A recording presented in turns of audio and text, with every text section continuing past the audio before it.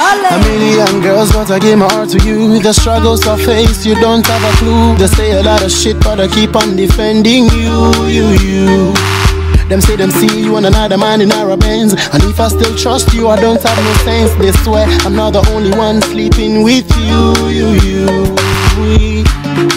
The words will cut like knife, yo, but I know say you no have nothing to hide, yo. Conconsago, shame. We no go be the same. Hi everyone, and welcome back to my channel. So as I promised, this tutorial is going to be completely in a British accent. I'm going to be doing the voiceover in a British accent, intro and outro.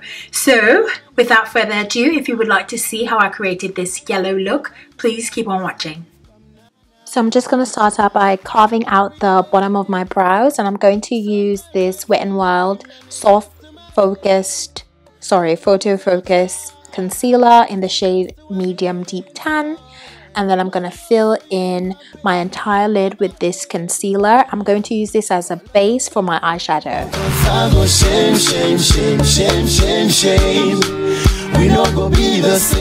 I'm using this Morphe 350 matte palette. I actually love this palette and I was very excited to use it in this tutorial. So I'm using that yellowish shade to start my transition off. Now I am moving, you know, in windshield wiper motions back and forth, right there in my crease. My baby, yeah. I give my heart to you, and I know say you know go play around and break. Then I'm gonna move to this other shade in the Morphe 350 palette. I'm building my transition now, so I'm taking a darker brownish shade, and I'm putting that in the same spot right over the first color.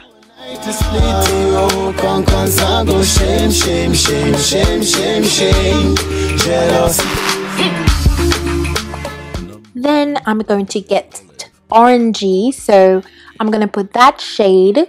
I'm using the MAC 224 brush. I'm putting that right over those colors. I want it to be a yellow, orange, peachy transition shade, so that's why I chose those colors.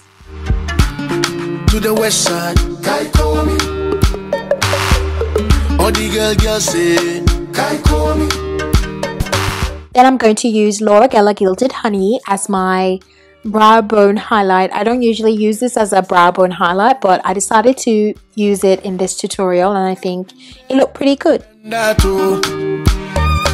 Then for my eyeshadow for the lid, I'm going to use the Sacha eyeshadow adhesive, and in the future I would not use this. Once you put this on, you have to set it right away.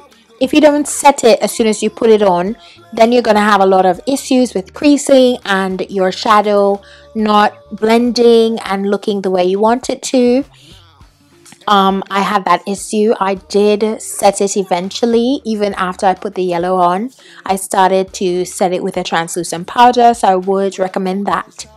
Then I'm going in with this Anastasia Beverly Hills Artist palette, and I'm using the shade Phresh, that's the yellow shade, and I'm putting that all over my lid.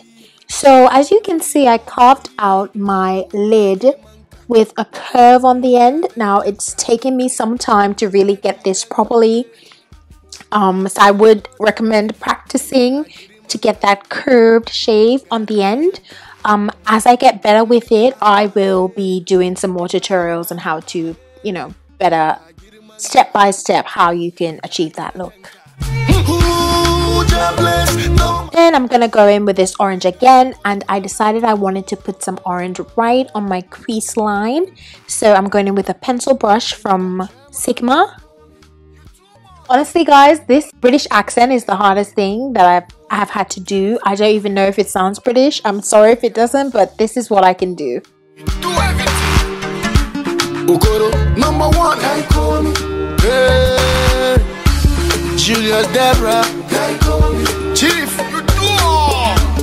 I'm just gonna dust off any fallout with that brush from Sigma. And then I'm going to fill in my brows. Now, I do my brows in all different orders. Sometimes I do my brows first, sometimes I do it last. But I always use the Colourpop Black Brown pencil. That's my favorite. And I do have a brow tutorial. I will link it in this video. Straight up, I did thank God, oh. Now they want to know where men dey. We chilling on the highland, oh. Baba, now your fire make me blaze up. I dey hustle on what people want to keep mad, oh. Lie, they no go. I'm just cleaning up the top of my brows with some concealer. And now I'm doing this NYC black liner. At first I was using a Real Techniques brush, but that didn't work out quite well for the wing part. So I decided to change the brush. You're going to see that I took that off because it wasn't going well.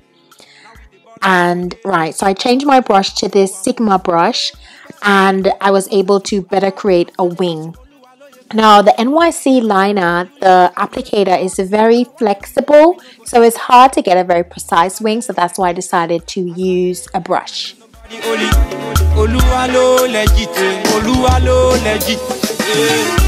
Wake up early morning, I pray, calculate, I say early morning when I wake up, straight up. I'm just taking a makeup wipe and I'm going to clean off the bottom of my eyeshadow. Usually I don't do this because I've already put on my moisturizer and my primer, but I needed to clean that up, so I decided to use the wipe. And I also wanted to fix my wing, so that really helped me to do that.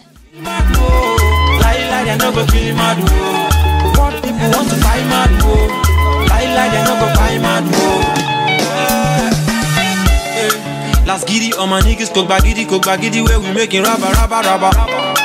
Shout out to my brother, some by yes, I'm all over the place in this tutorial. I'm just putting this clear brow gel to set my brows.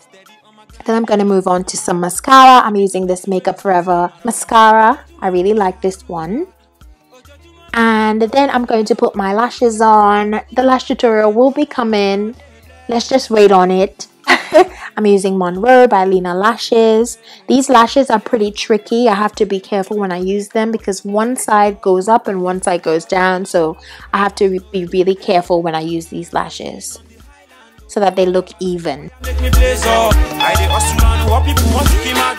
I want to open my eyes up, so I'm going to use the NYX wide eyeliner pencil just on my bottom waterline. And just to connect that eyeliner, I'm using this Milani liquid pencil.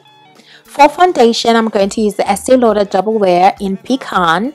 And I haven't used this foundation in a while, so I decided to use it in this tutorial. As you know, I love the Revlon Colorstay. That's what I've been using a lot these days. But I was like, let me just go back to my old faithful Estee Lauder.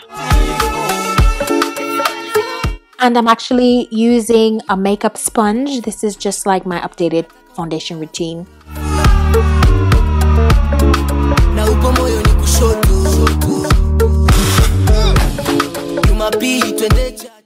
So for highlighting, I'm going to be using the Wet n Wild Photo Focus Concealer in Dark Cocoa. And I'm going to put that under my eyes, down the bridge of my nose, my forehead, and my chin. I'm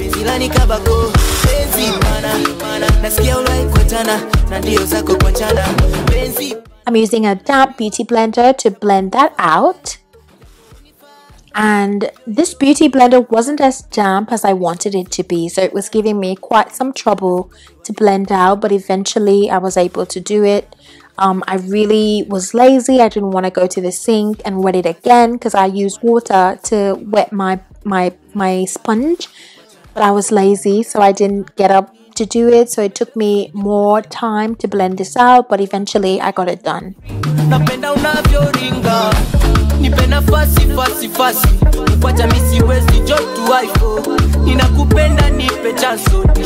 So I'm going to be contouring with the ABH Cream Contour Kit. Now my friend Danny did my makeup the other day and she did my contour much higher than I usually do. So I decided to try it today and I actually liked it.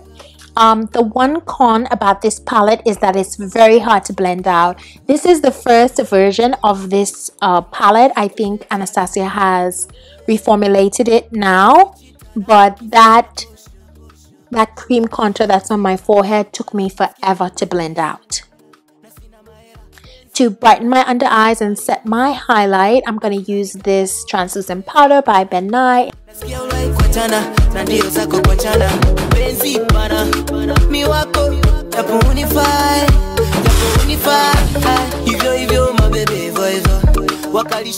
So everywhere where I put concealer, I'm going to put that. Also going to do a little reverse highlight. And my Oh Faithful, you already know this is the only thing that I use to contour, so I'm going to use that powder everywhere I put the contour shapes.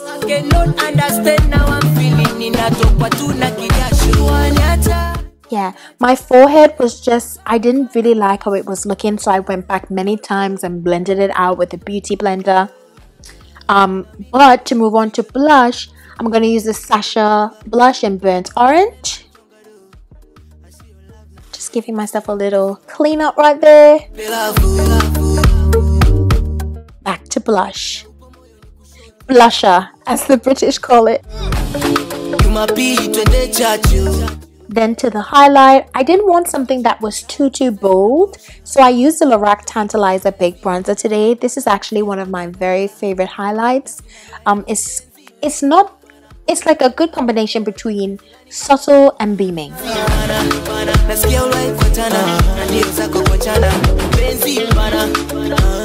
I'm also gonna hit my Cupid's bow, but sometimes that doesn't even stay once I line my lips. I don't even know why I do it. To set my entire face, I'm going to use this IMAN blotting powder in Deep. I love this stuff. Very good for oily skin.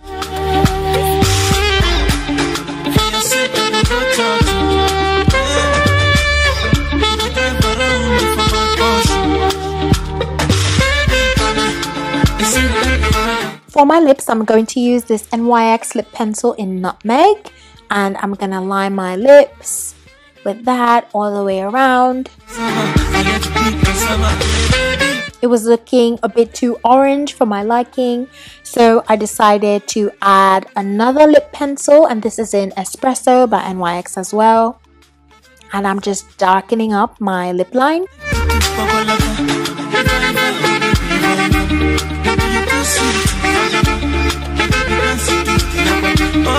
And then I'm going in with this Ruby Kisses lip lacquer in Intense Yellow, and I love this. It's a gloss and it's beautiful. I mean, it complemented the look so well.